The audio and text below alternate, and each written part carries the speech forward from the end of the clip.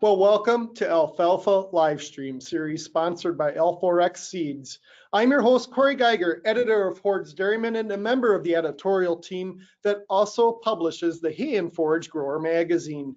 We are broadcasting from our cheese cave, our downtown studio in Fort Atkinson at the historic W.D. Hoard & Sons Company building commissioned by Wisconsin Governor W.D. Hoard, who was also a pioneer in alfalfa, and he's the main reason it's the main reason the Hoard's Dairyman Farm is on the Register of Historic Places placed there by the U.S. Department of Interior. I look forward to serving as your host for this monthly 4-part webcast sponsored by Alforex Seeds. Today's presentation will be on how to maximize alfalfa yield. All of our presenters will be welcoming questions from our viewers during the final 15 minutes of our hour-long webcast. To ask a question, use the GoToMeeting platform and type in a question into the panel. I would first like to welcome Ron Cornish, General Manager of Alforex Seeds. Alforex Seeds and their partners provide ruminant animal producers and commercial hay growers with agronomic support, education, and alfalfa varieties for all of today's alfalfa growers. Thanks for joining us, Ron. Hey, thanks, Corey. I'd like to take this opportunity to welcome everybody to Alfalfa Livestream, the webinar series sponsored by Alforex Seeds. This is our third webinar of Alfalfa Livestream and a series of 4. Today, our panelists again are going to be talking about how to maximize alfalfa yield. And as we talk with our customers, yield generally ranks right up there at the top along with quality. We hope that you'll find the information in this webinar useful and informative, and that you'll be able to take it back either to your own farm or to your customer's farm to improve the yield and to make variety selections and decisions for this year. We're very proud here at Alforex to have a network of over 300 dealers and distributors across the U.S. representing the Alforex Seeds brand. And we realize that there are a lot of choices when it comes to purchasing alfalfa seed. We feel with Alforex Seeds' focus on alfalfa and other forages, we break out from most of them. And we pride ourselves on varieties development with our connection back to Corteva AgriScience, our parent company, who has one of the world's largest alfalfa breeding programs. So again, thanks for joining. I hope you find the webinar very useful and informative, and I'm going to turn it back to Corey. Well, thank you so much, Ron. I really appreciate you joining us again for this Alfalfa live stream. To get us off and rolling on the topic, how to maximize alfalfa yield, we're going to start out with a poll question. The poll question reads like this. What management decision have you used to increase alfalfa yield? Go ahead and select one. Variety selection, cutting interval, pest resistance, or timing of cutting. So go ahead and enter your answer here. And we got a strong leader on the board, so this will be interesting. We'll wait till we get a good majority of everybody voting here, and then we will cut the poll off. And with that, I will ask our first presenter to go ahead and turn his webcam on as well. So let's go ahead and cut the poll off and see the results there. And our viewers can see the results. And I know our next guest will provide a great deal of insight on maximizing alfalfa yield. I'd like to welcome our next presenter, Dr. Don Miller. Don is currently Director of Product Development for Alforex Seeds and is based out of Napa, Idaho. Don, I look forward to hearing your thoughts on how to maximize alfalfa yield and any comments you might have on the results of the poll. You remember variety selection came in at 67% and timing of cutting was at 22%. Don? Well, I think that was pretty interesting. You know, as an alfalfa breeder, it's pretty encouraging that people are looking at the variety as a means of increasing alfalfa yield. So what I hope to do in my part of the presentation today is to give you a few ideas on how to maximize your alfalfa yield and also how to maintain it or protect that yield from pests that are out there in the field or the things that might detract from yield. So like we just said, you know, picking the best variety with the the best yield potential is probably the thing that will help you maximize alfalfa yield more than anything else. So variety selection, make sure you pick a variety that's adapted to your region, the appropriate fall dormancy, and also in areas where you have severe winters, make sure you have a winter survival rating that will allow that alfalfa to survive the winter. And when you select a high yielding variety based on the university and company yield data, find out what are the best varieties that are yielding the most in your area. Now, when we talk about alfalfa yield, each alfalfa variety has a potential genetic yield, but there are things out there that can detract from that yield. If we have a disease, say like phytophtha or root rot, your potential yield might be reduced by a half or a quarter of a ton. So selecting a variety that has adequate resistance to whatever diseases or pests or nematodes that are occurring in your area can protect that yield that you could get off that variety that you bought. So yield minus pest damage is actual yield. So again, having a good disease and pest resistance can make a difference.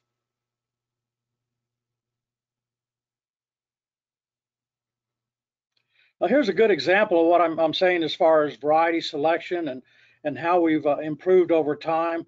You can see here in the center a vernal that was released in 1954, and we've come a long ways since then in improving the disease, insect resistance, and also the potential of varieties. You can see on the right here, a variety was released in 2003, sure enough better than vernal, and then the one on the left, 2006.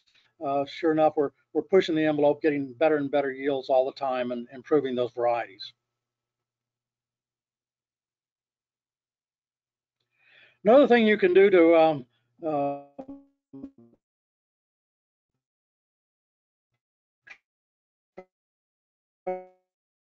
try to improve yield is consider using a higher alfalfa yield.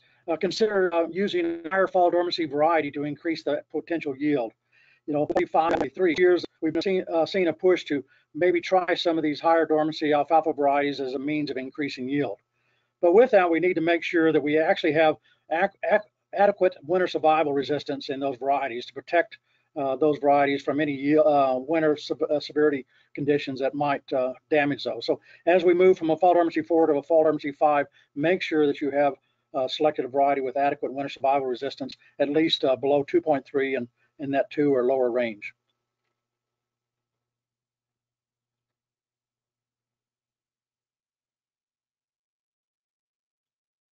There we go. Okay, another thing that we can look at, there are alfalfa varieties that are bred with a major emphasis on yield.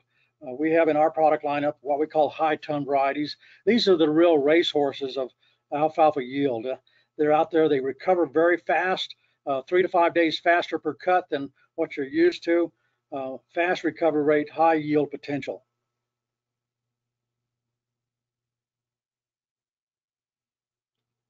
This is what I'm talking about as far as that fast regrowth. Most alfalfa varieties grow at a 1.5 to 1.7 centimeters of growth per day. But with the high ton varieties, we've actually selected parent material that grows at a faster rate. You can see AFX 429, 1.9 centimeters per day, and then AFX 579, 2.26 centimeters per day. Well, what that does is give you a fast regrowth, and you're gaining 2 to 3 days on every cut. So depending on your growing season, you have the potential of gaining an additional cut by saving 2 to 3 days on every cut. Now with that, each of those varieties are going to hit maturity a little bit faster, and so you need to make sure that you harvest them accordingly and get those varieties out of the field at the proper cutting time. So they'll mature 2 to 3 days earlier than what you're used to with the old varieties. Here's an example of that yield potential of these high ton varieties of Washington State University alfalfa yield trials. You can see AFX 469 had 33.6 tons and versus the mean of the trial. That difference, that yield advantage of 2.8 tons per acre. Well, if you put $150 a ton against that 2.8 tons of increased yield, that's $420 per acre more profit that could go to your bottom line. So again, there are varieties out there that have been bred for increased yield that have really some significant potential.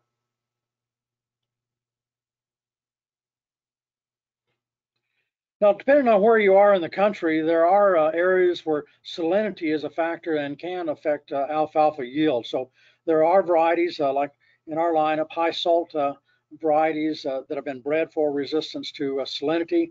You can see here in this photograph that this variety didn't have adequate salt tolerance, and there's hot spots out in that field where the alfalfa seed didn't germinate. But even in the other parts of the field where it did germinate, salinity can be affecting yield. And if we have EC above 2, where each point above 2, we're losing 7.5% yield. So there are varieties, if salinity is a factor, that can improve yields in those conditions.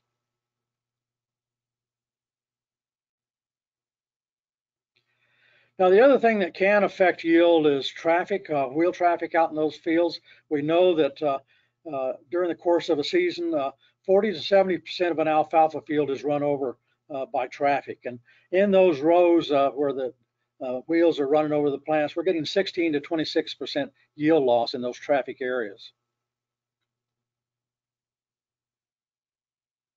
So being aware of how much traffic you're going across that alfalfa field, when traffic occurs, makes a big difference. So when you're driving across those fields, it makes a big difference on the damage that you're doing. If the new regrowth stems are broken by traffic, the plant growth must start over, and that depletes the root reserves.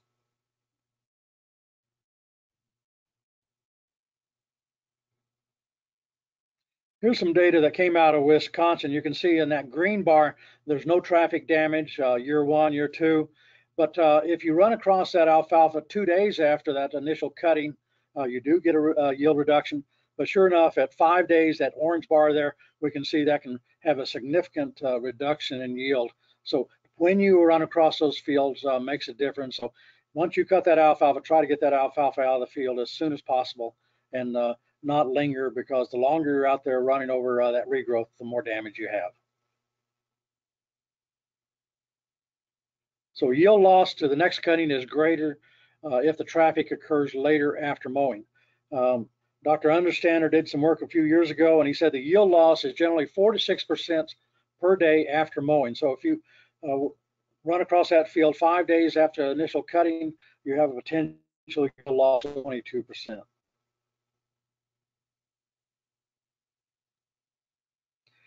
Now, in recent years, we've been seeing an improvement in forage quality of alfalfa varieties, and so with that, we've improved that harvest window, and we're seeing that you can extend the harvest interval to obtain more yield. So more time in between cuts, allowing that plant to grow a little bit longer. And so if you can extend the cutting interval for yield and still maintain forage quality. So there are genetics out there that that forage quality is improved.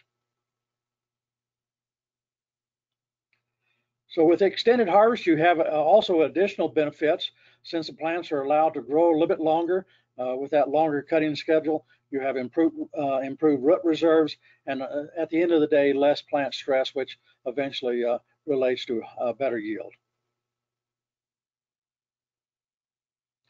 But there are some potential pitfalls with that extended harvest. If you extend the harvest too long, you have some things that can start occurring.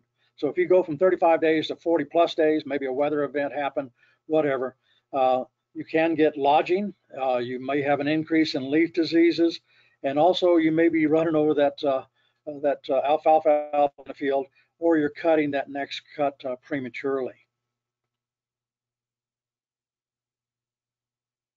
What I mean by cutting that next cut is that at 28 days, you can see here on the left, the alfalfa top growth is just starting to bloom. But if we allow it to go to 35 days, the plant thinks it's really finished with that first that growth, and it's going to start sending up new shoots from the bottom, from the crown. And so if you go all the way out to 35 days, there's a lot of new shoots that are emerging out of that crown, and you have to really be careful not to cut those off, because that's the next cut coming along. So if you do, be aware that that new regrowth is coming up, and you might have to raise your cutter bar and not cut off that new emerging growth.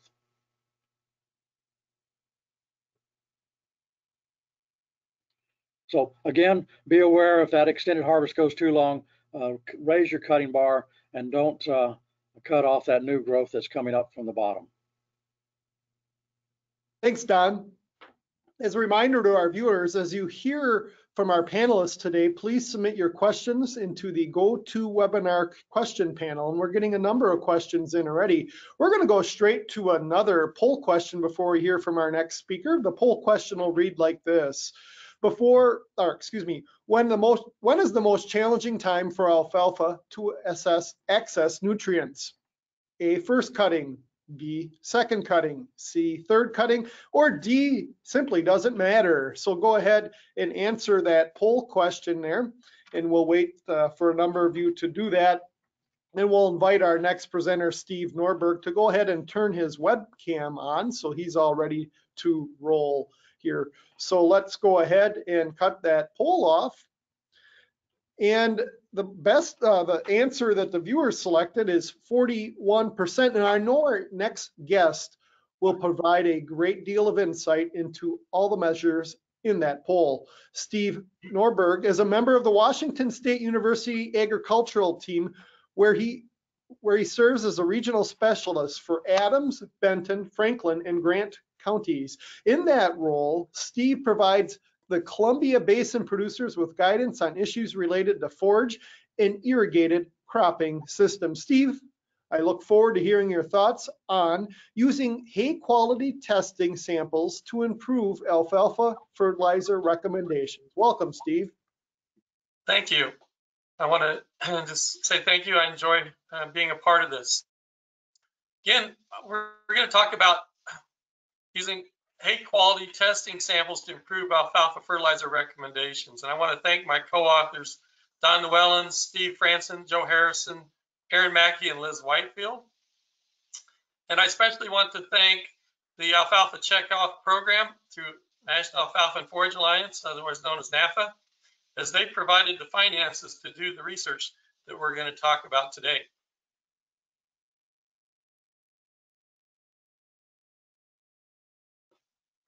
So here's a picture of this 3-year experiment. This picture was taken, it was a spring planting the first year. And as the spring planting went through the winter and come back into the second year in this low phosphorus testing soil, you can see here it was at 5 parts per million P in the Olson P method. As you can see right there in the center, the regrowth is slow, and it did eventually regrow. But this is what phosphorus deficiency looks like in the field. And it often looks like just, slow to regrowth and uneven growth. If you look on the very left side where we put on a 240 pounds of P2O5 per acre, you can see that the stand is very uniform and growing well. So I just wanted to give you a chance to look at what phosphorus deficiency looks like.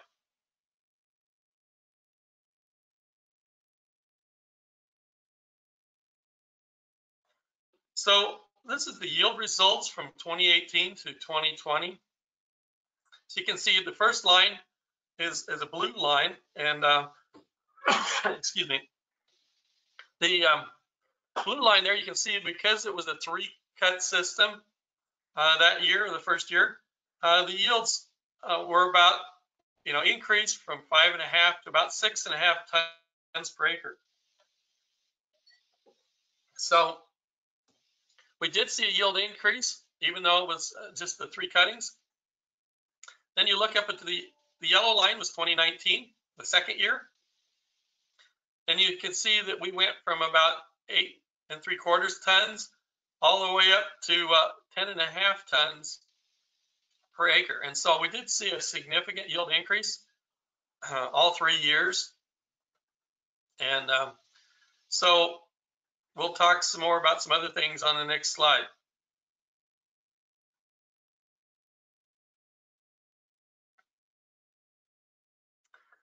So I know that farmers are always interested in economics, and this is a very busy slide, but I'm going to lead you through it. So we wanted to look at the economics of the fertilizer application. We use monoammonium phosphate, and the price when I went into it to start this experiment was $560 per ton in the Pacific Northwest, or basically 53 almost 54 cents per pound of P2O5.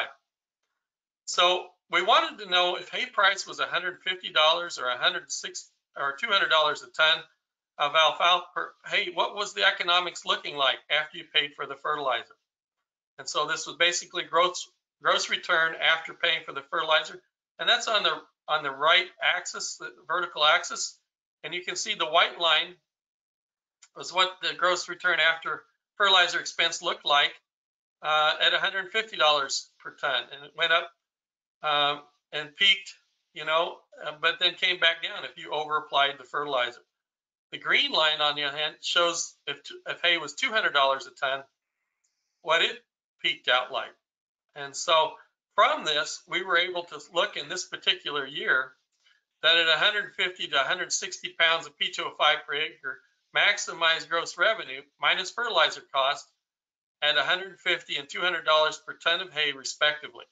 So there was about $10 or 10 pounds per acre difference in optimization when hay price went up.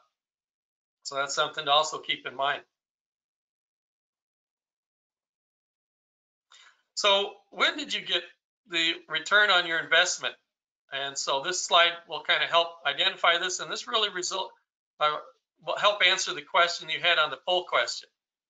So this research was done in Prosser, Washington, and what we wanted to find out was of the total yield increase for each treatment, what percent of that yield increase came from what cutting?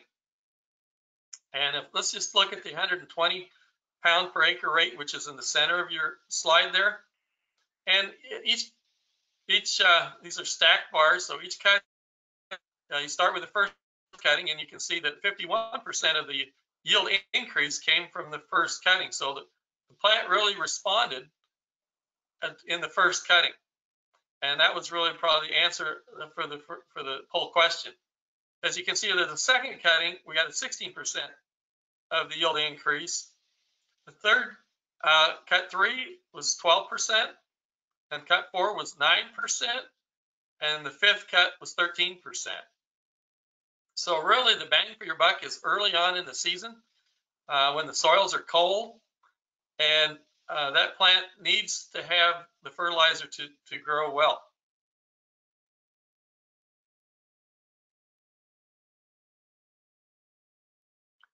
So I wanted to give you a little bit of background on tissue testing.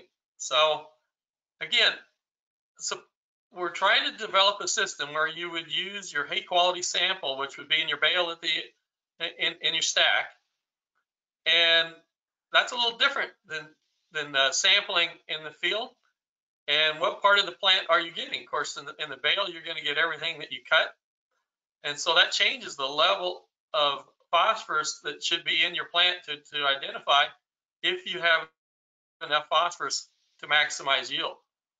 So on the left side of the slide there, you can see that was the first year of this research that was conducted by Steve Orloff and Dan Putnam in California. And they looked at the whole tops of the plants, which is the blue line. They looked at the top 15 centimeters of the plant, and then the mid stems. And so they cut the plants in 3 separate portions, and then just looked at the middle of the plant. So you can see here that the ideal response is going to change depending on what part of the plant that you're harvesting and looking at. So what we're going to be looking at is the blue line for our data here, and you can see there it was almost 0.38, crossed down to 0.3, depending on the time of maturity. So early bud, it's higher in concentration, and as the plant matures, the percent concentration drops. And you can see this trend's also followed in the second year, which is in slide B on the right side. So again, that's something to keep in mind. The timing of the sampling and the plant part you're going to be sampling affects the results that you're going to get.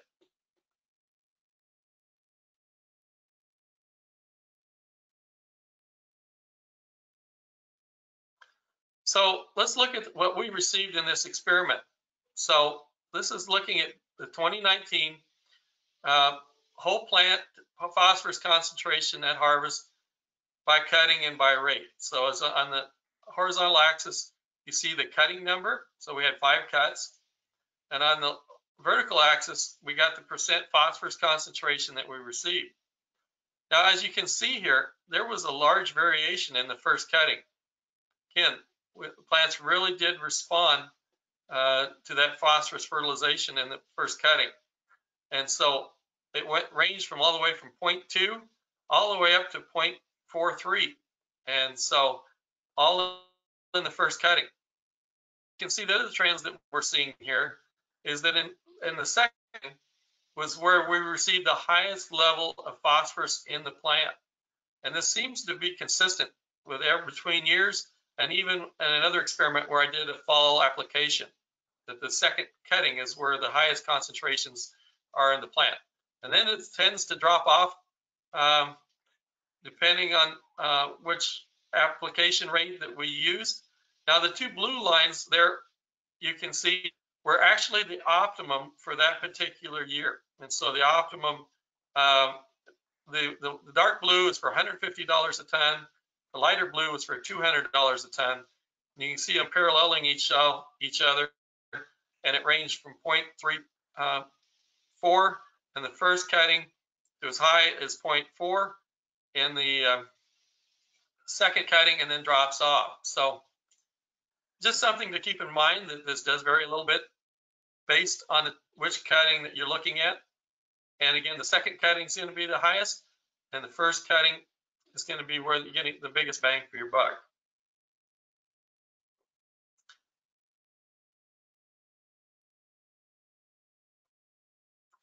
So now let's look average phosphorus content averaged over cuttings over the 3 years. And you can see there's a different line. And as the two vertical lines are right around 160 is where the ideal optimum fertilizer rate was.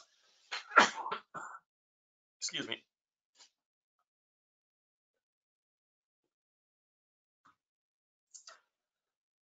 Next slide, please.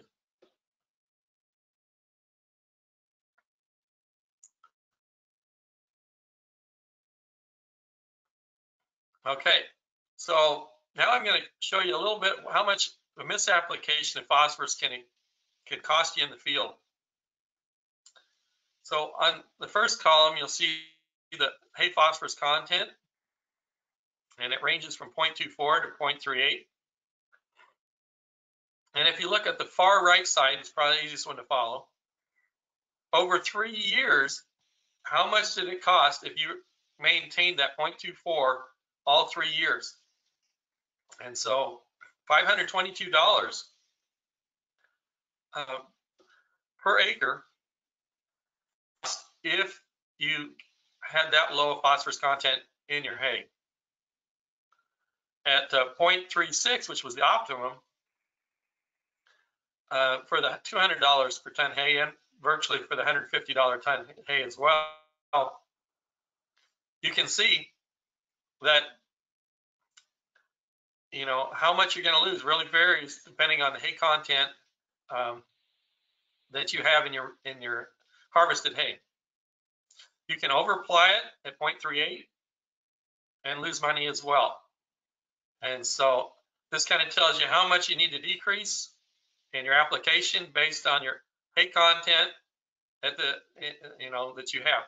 Now, when you're going to measure your phosphorus content in your hay, sometimes you get a phosphorus content in your NIR sampling, and it'll come back.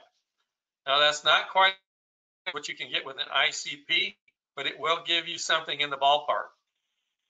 So ideally, what would happen was that you would split the sample at the lab. So have the lab do it. First, they have them grind it, and then separate out one sample to do an ICP and one sample to do the NIR. And so that the best way to split that, if you split it before you when you send it in and before it's ground, you probably won't get an even amount of mixture of the hay, of the leaves and stems. And so it pays to have the lab do the grinding and separating there.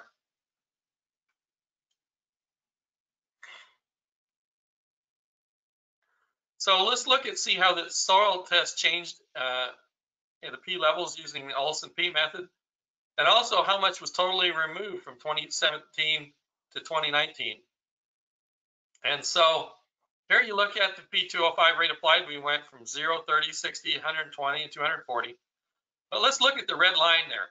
So let's say you put on 120 pounds. If you look at that, that was applied per year. And so really the total would be 360 pounds that you applied. And you removed a little bit more than that, 382 pounds at P205. And as you look at here, the first soil test started at 7.6, very low. The second soil test the following year was 7.8, so we increased a little bit. And now remember, that was the 3 cutting, so we didn't pull off as much hay and as much phosphorus because it was only 3 cuts. And you look at the soil test in 2019 where we took 5 cuts. We actually had a drop and another drop in 2020. And so we're taking off more than what we're putting on. And so just be aware that the more tons that you pull off that field, the more phosphorus you're going to be removing. And also depends on the phosphorus content as well.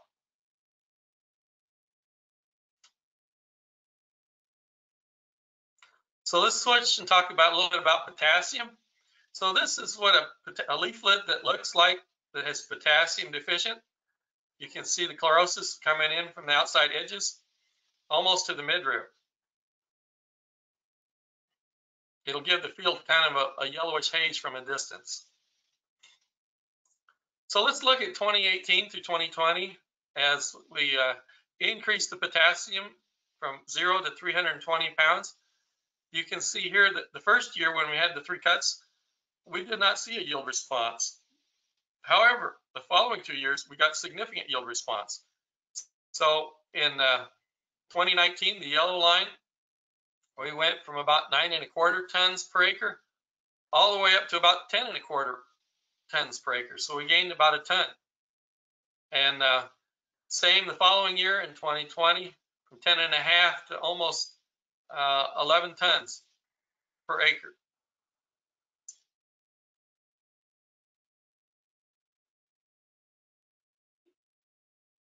Actually, that was 10.5 to 12 tons per acre. So let's look at this and look at by cutting. Where did we see our response again? Again, let's assume that you put on 160 pounds to the acre. And so you can see that 61% of the response was taken of the total yield response that you got to your fertilizer that you put on in early spraying was in the first cutting. 32% was in the second cutting. And you can see you only got a little bits in the 3rd, 4th, and 5th cuts. So again, a fall application or early spring, so that fertilizer will be there for the plant to take up.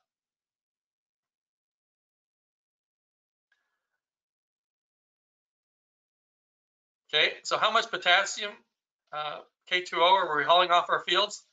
This is what's a little bit scary. So at the 320 pounds per acre rate, probably higher than most producers are putting on, probably virtually all of them. You can see here in 2018, even in 3 cuts, we pulled off 300 pounds per acre. In the 2019, where we had 5 cuts, we pulled off 616 pounds of K2O per acre. So we're mining that field significantly. In 2020, we had the potassium content dropped significantly in this soil and dropped all the way down to 250 pounds per acre. But look at what happened in our drop in our potassium test.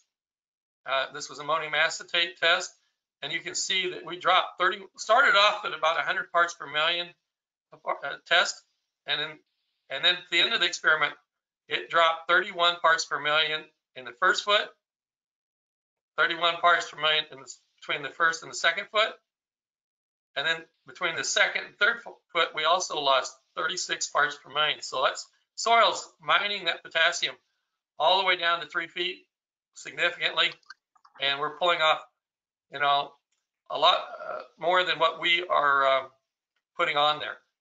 So just something to be aware of. Steve, thank you. We're going to do a quick question here, and we got a great audience interaction here. So real quickly, I'm going to reference the slide, percent increase in yield over the control as influenced by cutting and phosphorus rate. And the question, Steve, is when you were discussing that graph on phosphorus application, was the fertilizer applied before first cutting or after first and third cutting? Real quickly. No, the fertilizer was put on before the first cutting, and so it was actually early spring. So it was put on in March. Late March was when the application occurred, and of course our first cutting would be about mid-May. Thank you, Steve. And we'll go to our next poll question here, our final poll question today, and we'll invite Glenn to turn on his video camera. The question is, what type of irrigation method do you use to water your alfalfa? A, pivot, B, wheel line, C, drip, D, flood, or E, Mother Nature, as in waiting for rainfall. So go ahead and answer those poll questions here. And we're getting two strong answers here. Let's go ahead, and actually we're well over 2/3 filled out here. So let's go ahead and cut that poll off. And we'll see that the pivot is a strong answer, and certainly Mother Nature. Let's talk water and alfalfa. Glenn Shewmaker, welcome to Alfalfa Livestream. Glenn is Professor Emeritus and former Extension Forage Specialist with the University of Idaho, located at the Kimberly Research and Extension Center. Raised on an irrigated row crop and forage farm near Kimberly, Idaho, Glenn is still involved with the family's farm producing alfalfa hay and other forages. Forages support the farm's beef cow and calf operation on irrigated pasture in both in southern Idaho and rangeland in northeastern Nevada. Glenn, I look forward to learning more about water use and irrigation of it in alfalfa. Glenn? Thanks, Corey, and I appreciate the slides that Dr. Miller and Dr. Norberg have done. And I think water use goes along with those management practices where we can fine tune and optimize our alfalfa production. So I want to talk about, it's important for us to know that alfalfa has the highest seasonal water requirements of crops. But when we have water stress, we'll close the stomata. And when we do that, photosynthesis is impeded. Well, certainly drought and improper irrigation are often the limiting factor of alfalfa production. And in fact, irrigation is essential in a lot of the areas of the West. Well, this slide shows two temperature readings. They're on the same field, just a slightly different location. And the key to using water to optimize water use is to try to get the water transpiring through the plant, not just evaporating from the soil surface. So on the left there, you can see the soil temperature is 100 degrees Fahrenheit. On the right, the alfalfa canopy temperature is 63 degrees Fahrenheit. This is the same time, same place. The reason the alfalfa canopy is cooler, water is evaporating, mostly from the stomates, and that cools the plant. But it also allows CO2 to enter the plant and be used for photosynthesis. Well, we have an alfalfa factory, and the drivers for that are sunshine and water. And the need to define a term, evapotranspiration, or you'll see it ET. Evaporation is the water that's evaporated from the soil surface, or it could be the leaf surface also. Transpiration, however, is water evaporated from plant tissue. So it's actually evaporated in the stoma and then comes out of the plant.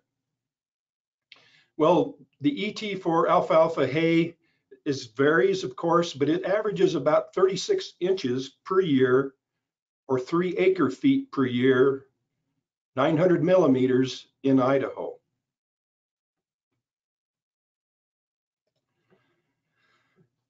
So water deficiency causes a plant's stomata to close in order to conserve water. Alfalfa evolved in Iran, Afghanistan, in that arid environment.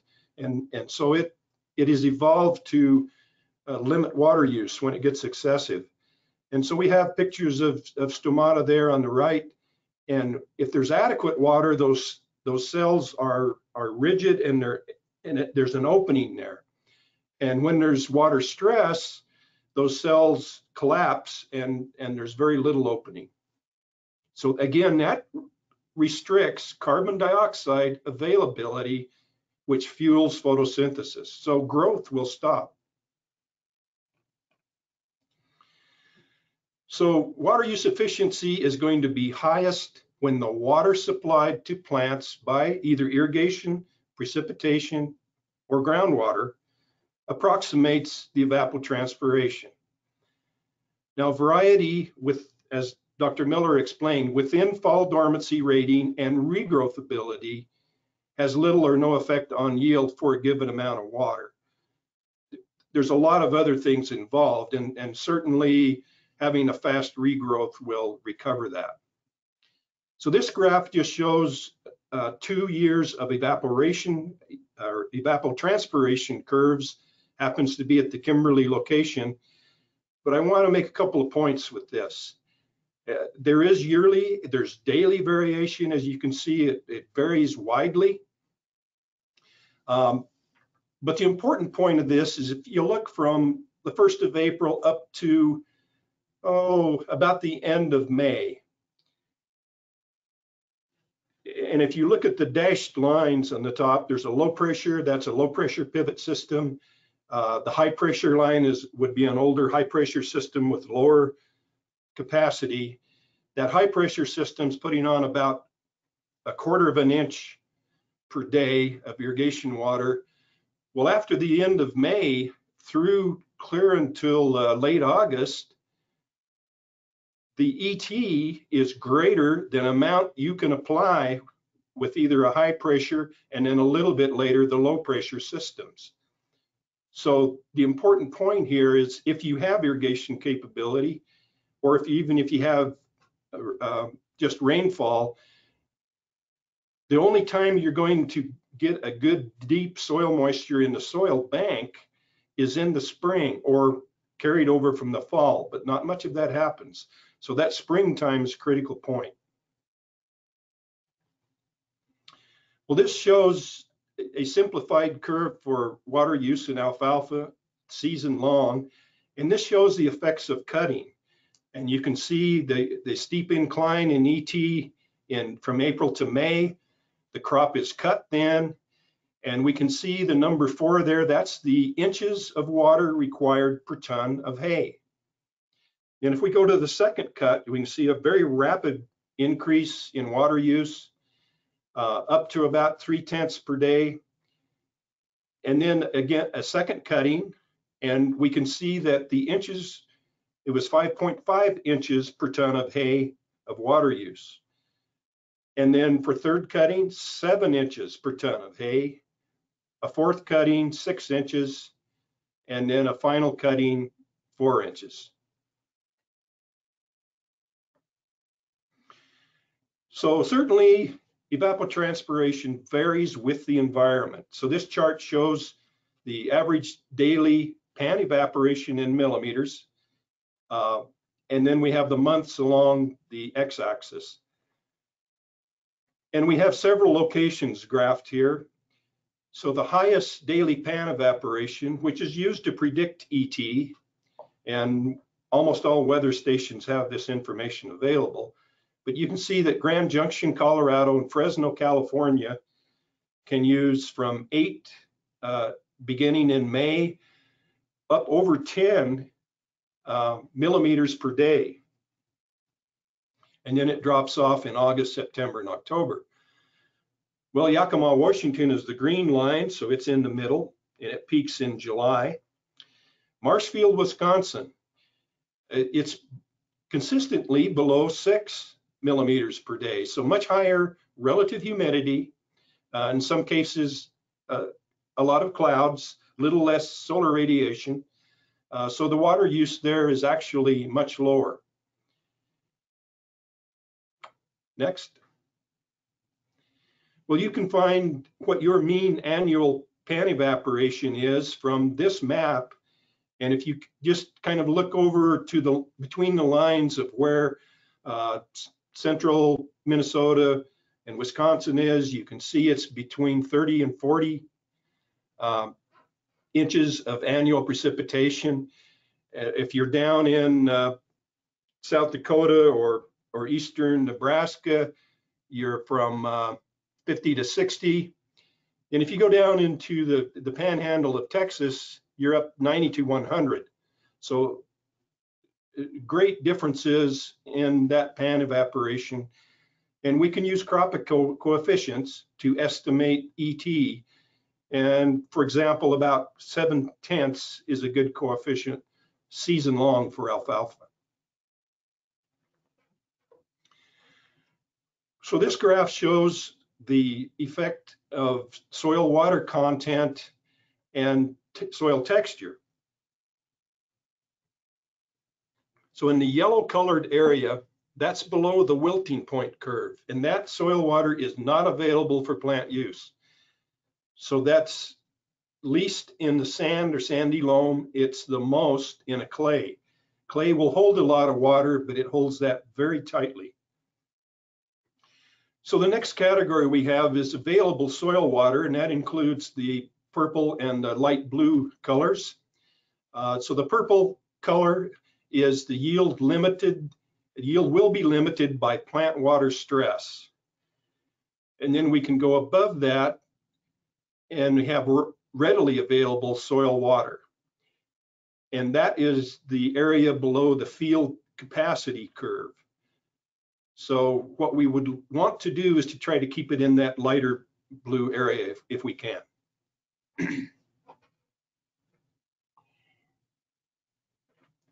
So how much available water do we have in soil? Well, let's assume that our effective rooting depth is 2 feet. That's relatively shallow, but there are some places where you only have a foot till you get to rock or some restrictive layer. But let's assume 2 feet. Let's assume we have a silty clay loam soil that will hold 2.3 inches of water per foot. And let's also say we only want to deplete 50% of that available water, like we showed in that last slide. We want to keep it above the yield limiting part. So how many inches are available? Well, we multiply the 2 feet times 2.3 inches per foot. That gives us 4.6 inches available water. But we only want to use half of that, so we multiply it times 0.5. That gives us 2.3 inches. So knowing that, we can determine when we need to irrigate. So we have 2.3 inches of available water. Let's assume that we have 1/4 of an inch of ET per day. How many days until the next irrigation? Well, we divide the 2.3 inches by 0.25 inches per day, and that gives us 9 days interval. So that's how we calculate when to irrigate. Now, alfalfa can be very deep rooted, and that's good. It can extract water from progressively deeper depths as water stress increases. And we have on this chart water removed in inches and the depth on the y-axis there. So if you look at the first week, you can see that the majority of the water removed comes from the top 6 inches of the soil. If we go to the third week, we can see that the most water removed is down from the foot to the 1.5 foot zone. And let's go down to the 6th week. Then we're extracting it down from that 3.5 to 4.5 foot level. So that varies a lot by the amount of water and the depth of the soil, and hopefully your roots extend to all that depth. Well, when we have water stress, we have drought-induced dormancy. Alfalfa again evolved in an arid environment, and alfalfa plants have the ability to go in this drought-induced dormancy. Now, if the plant has adequate carbohydrate reserves and it doesn't get critically dry in the soil, the plant should survive until moisture is returned. But drought-stressed alfalfa will bloom right after cutting. Alfalfa is indeterminate. It tries to produce a flower under certain conditions to produce seed. And now I've had growers try to blame the variety on this, and it's not a varietal thing. It's a irrigation management thing. They were using pivot irrigation on a very sandy soil, which is a little challenging.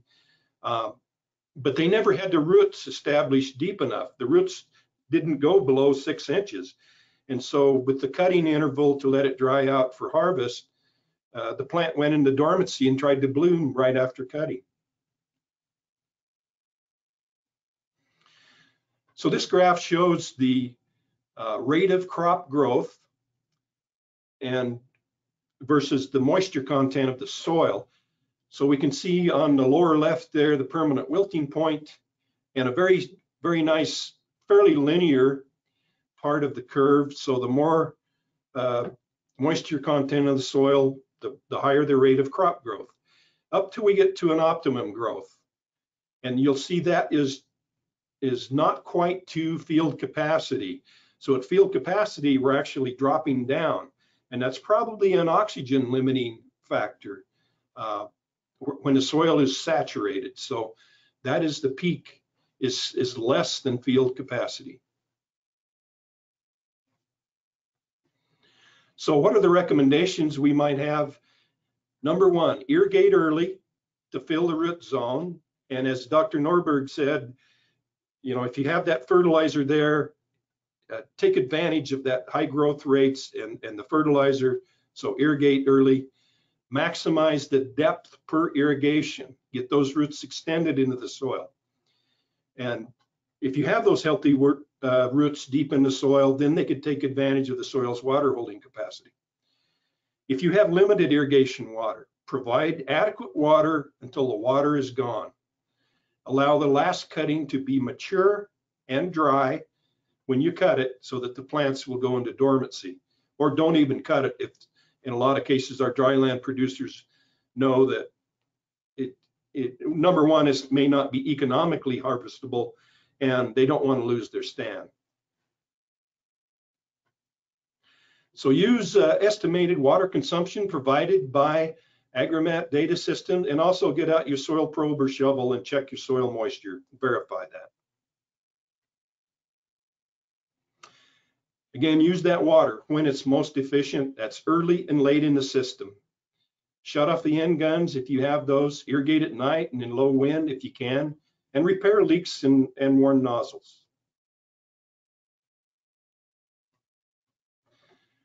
Alfalfa does have some of the highest seasonal water requirements because it grows from March through October, but it does have high water use efficiency compared to corn, and it's a good drought survivor.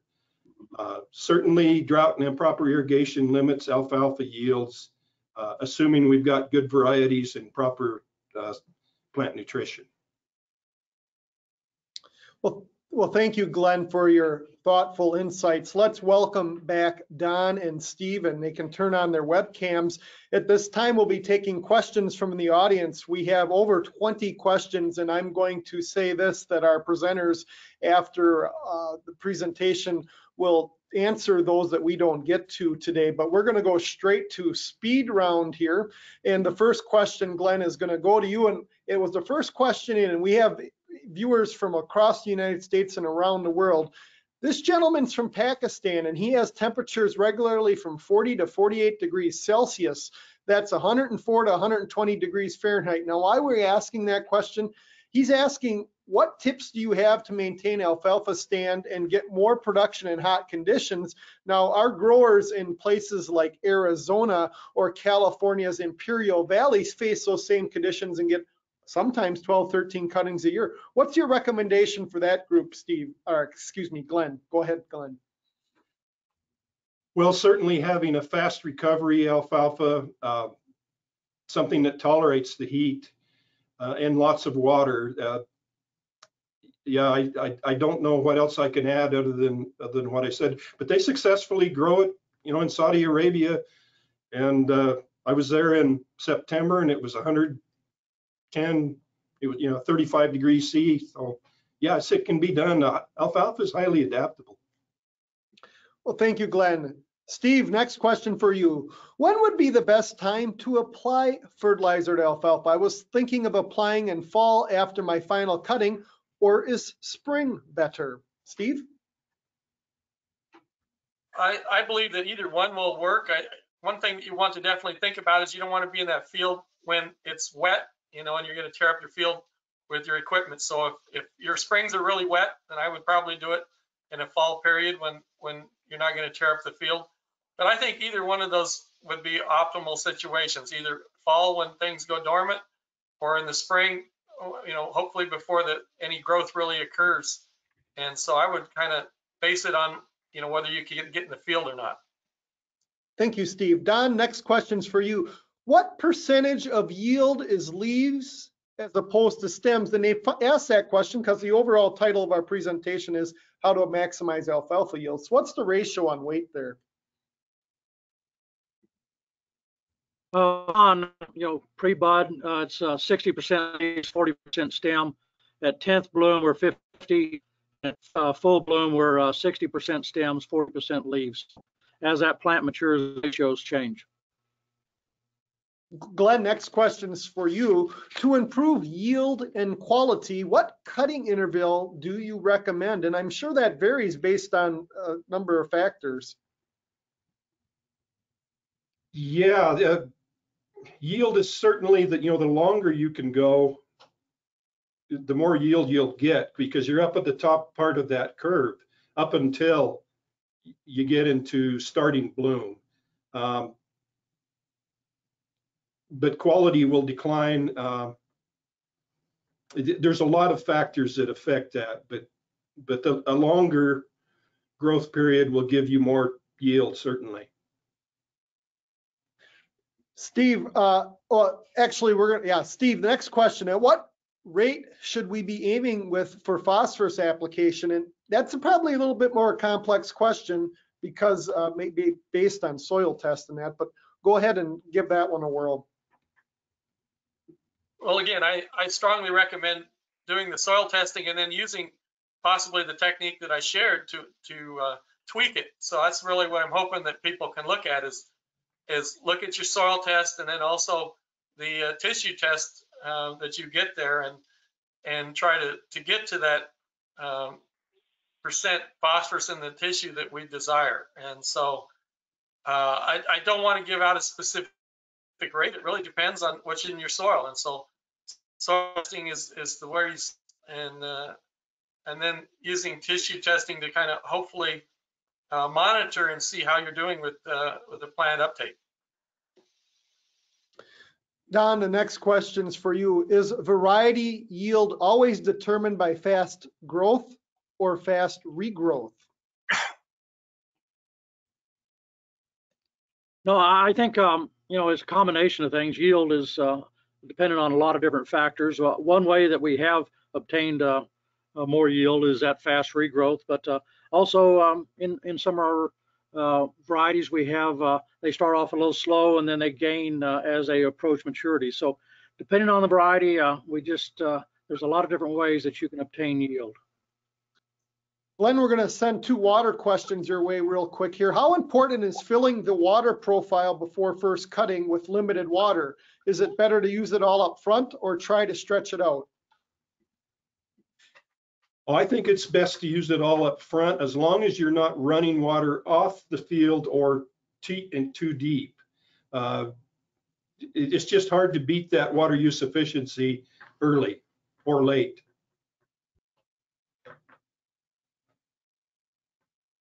Next question, Steve, does salty soil inhibit nutrient uptake? So in your soil, the salts often can affect the pH of the soil. And so once you get your pH off of optimum, yes, it will affect your phosphorus uptake. Don, the next question, are foliar applications as effective as soil applied? I think it's just another way of supplementing. Sometimes like on some of your micronutrients, you can do a foliar, and that is an efficient way of doing it. But you know, having that material in the soil, that's great. But a foliar sometimes works for certain things.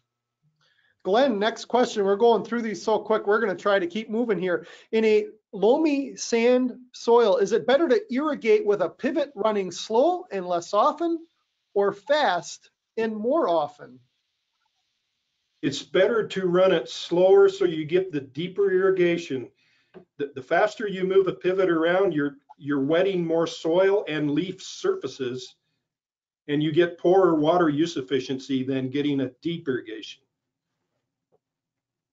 Don, we're going to send the next question to you. There have been discussions about increasing yield with varieties.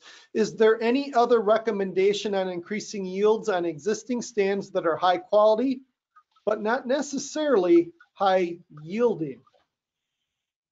You know, we always want to put less stress on those plants.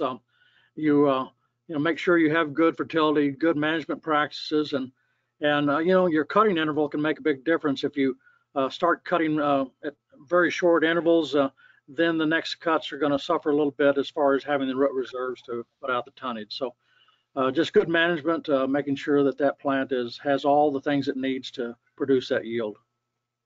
Glenn, another quick question here. Is it better to give 1/2 inch per acre irrigations every day, or 1.5 inches every 4 to 5 days? Oh, that is a good question. I think it's going to depend on the soil, but I think again, any more at one time will reduce the water loss to just evaporation. So I think I'll go with keeping the area that's actually under irrigation small as possible. Steve, we're going through real good here. Is there any benefit to cutting alfalfa at 6 inches high versus 3? And they're going back maybe to Don's picture there about that regrowth. Maybe I should take that to Don, but Steve, go ahead and take that one. Well, again, you know, Don was talking about, you know, trying to avoid doing any cutting of regrowth so that you don't cause a reduction in root reserves of carbohydrates. But the higher that you cut, you're also going to have an effect on the yield of that particular cutting. So, you know, again, I would go with what Don said. Hopefully, keep your harvest interval proper so that you can take, you know, cut it 2 inches or whatever and take that. But hopefully that answers the question. Thank you, Don. Next question, fall dormancy question. Central Michigan, would you use a 4 or 5, up to a 4 or 5, or what would you be recommendations there?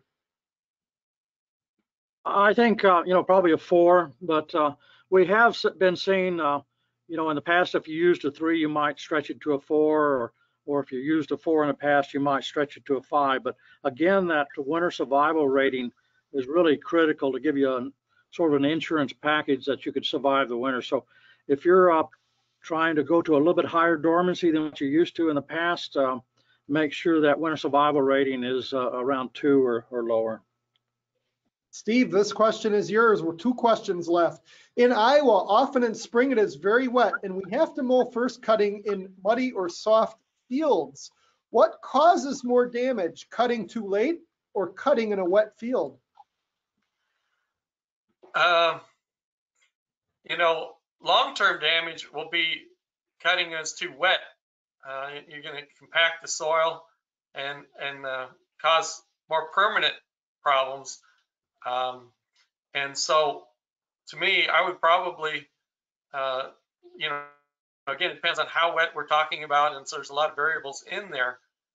But you know, cutting too wet, I think, could cause some really serious problem term for you, and I would probably try to avoid that. And we're going to go with the last question here that was asked before the top of the hour. Glenn, your final question. My neighbor and I have discussed our alfalfa irrigations. We have both found stressing the plant with lack of irrigation has increased quality, and over irrigation has increased yield somewhat, but lowered quality. What do you believe caused this? So that's a good question. Actually, with a very slight water deficit, alfalfa growth will decline, but it'll be primarily stem growth. So you get a higher leaf to stem ratio with the same maturity in a slight water stress situation. Well, thank you, Glenn. We had a few questions asked just real close here on time, so we're going to have those answered offline. And I want to remind all of our participants, you will receive, and our viewers, or participants, will receive a survey at the conclusion of this webinar. Please mark your calendar for our next presentation in the Alfalfa Livestream series. It'll take place on March 18th. That's a Wednesday, 11 a.m. Central Standard Time. If you're out in West Coast there, Pacific time, that would be 9 a.m. The topic will be best management practices for alfalfa stand establishment. Our presenters will be Don Miller with Alforex Seeds, Kim Casita with Michigan State University, and Earl Creech from Utah State University. On behalf of Ron Cornish, Don Miller, Steve Norberg, and Glenn Shewmaker, thank you for joining us today on Alfalfa Livestream. I am Corey Geiger, and we wish you all a good day. Goodbye, everyone.